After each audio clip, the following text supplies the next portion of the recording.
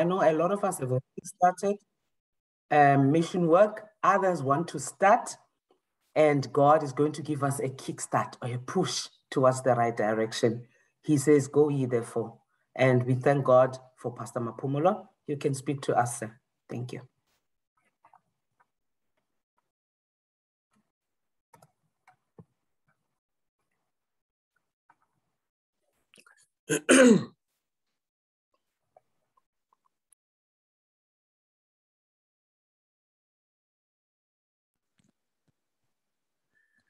I greet you, my brothers and sisters, this morning in the name of Jesus.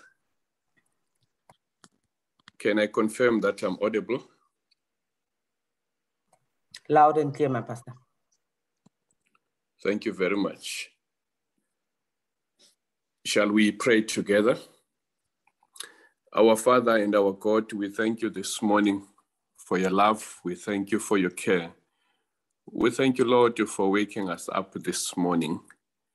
We are witnesses of your grace and your care and your love.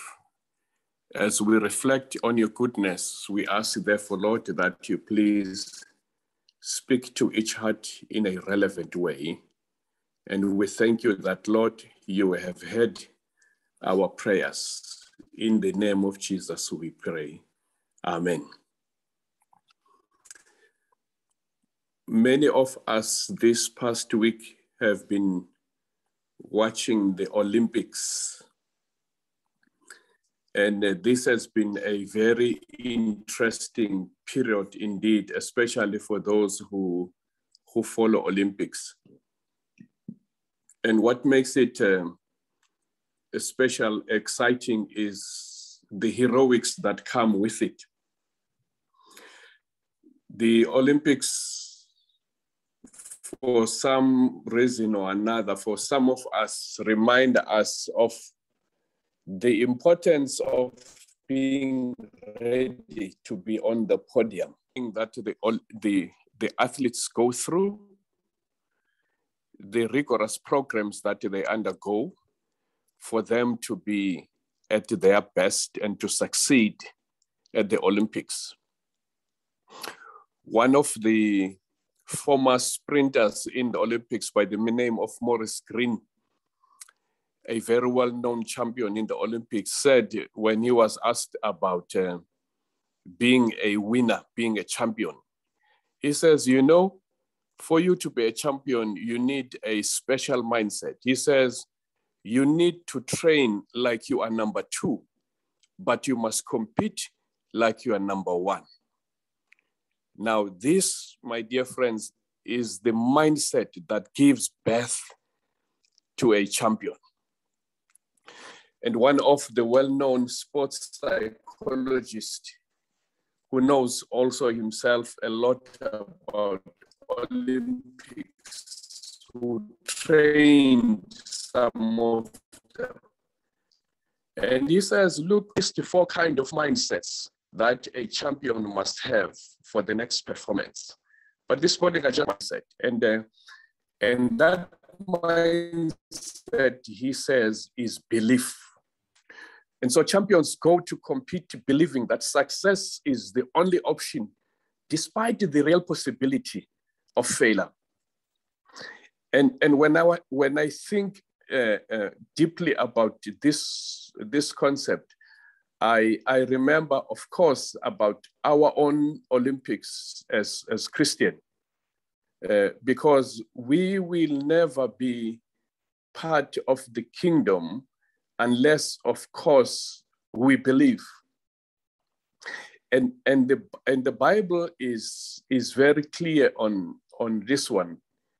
And in Hebrews 11, verse 6, and the Bible reads as follows, and without faith, it is impossible to please him.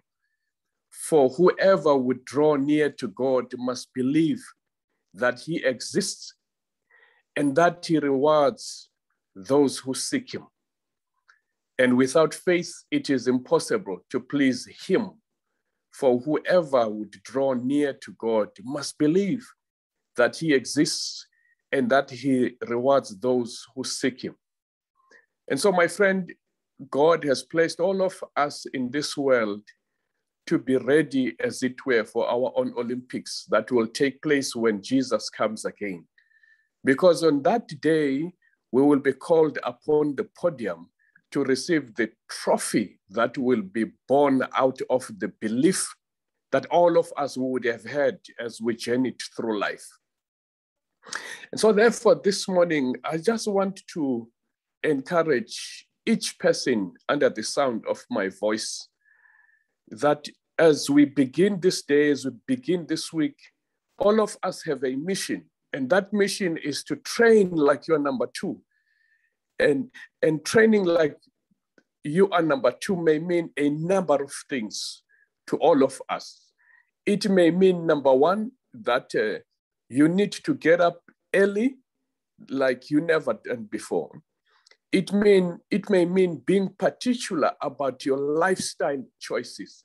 It may mean being loving people as if you've never been disappointed by people. It may mean being so disciplined as if it is your passport to heaven. It may mean confronting your fears as if your success depended on them. But also it may mean trusting God as if this is your last day on earth. So therefore, whatever training like you are number two means to you, I believe that as and when you live and operate at that level, you can compete like you are number one. You can fulfill the mission that God has placed in your heart. And all of us have passions, all of us have gifts, all of us have talents that God has given us. And all of them must be used as part of our mission so that we are able to achieve that which God has set for all of us. So I believe that after the training of your life as number two, after your sojourn in this life, when Jesus comes, we will step up on the podium of victory because we woke up early for our spiritual sustenance in the midst of wintry excuses not to do so. My dear friends, you cannot be in the podium of those that will be called by Jesus, of those whose words will sound to them, "You have been faithful in the least, enter thou to the joy of thy Lord," unless you would have learned to wake up early, even when it did not feel like so. I want to submit to this morning that training like you are number two may also mean to you that you need now to read more. You need to study more so that you can be empowered and be wiser than ever before.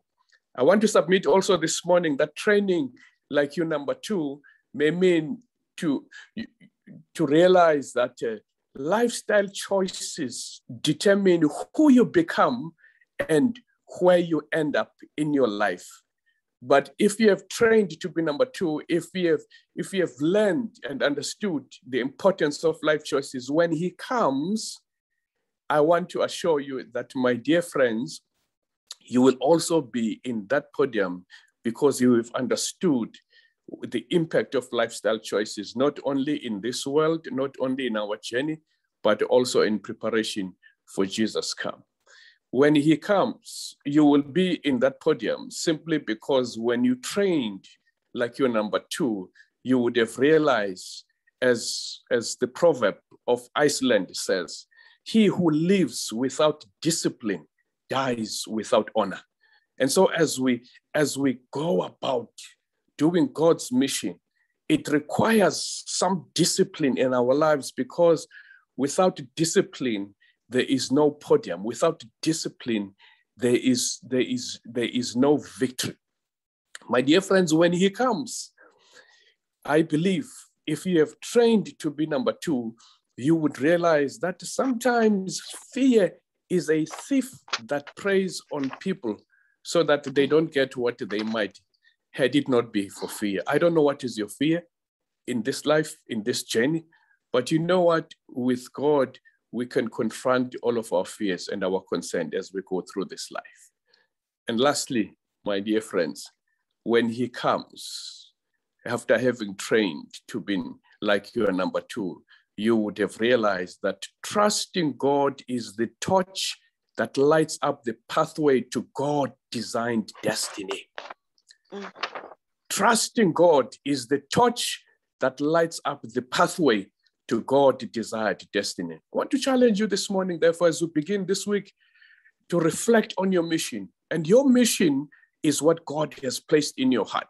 Your mission is to be a blessing to others. Your mission is to believe that not only God exists, but also he can enable you to become that which he has planned for your life.